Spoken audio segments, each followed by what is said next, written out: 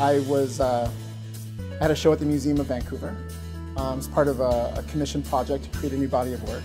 I love photographers. I think they're amazing. I'm a photographer. It's something that I understand and relate to. And so by having a photographer come into the lab and just start talking about what we're both passionate about is a great way to build trust. And it's really the first step in making some really wonderful pictures.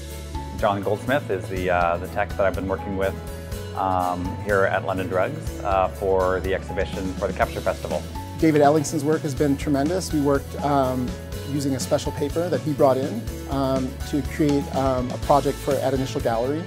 It's a tremendous story, kind of a personal story, and a bit of an environmental story, I think.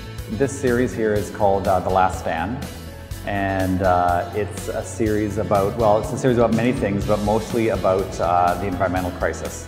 And it took me about 5 years to photograph it all together over the time, and I did it in sections. And but it's really a look at my family history in logging, which is multi-generational. 5 generations of my family have been involved in the logging industry in BC.